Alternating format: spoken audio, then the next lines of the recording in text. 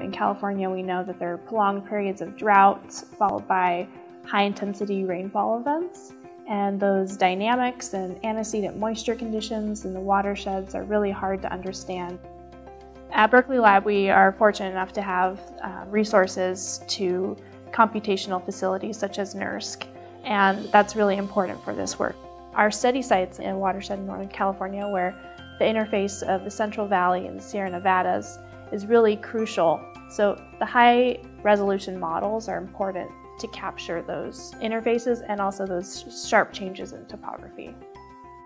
World Water Day, I think, is a really cool idea to get people aware of how we use water, where this water is coming from.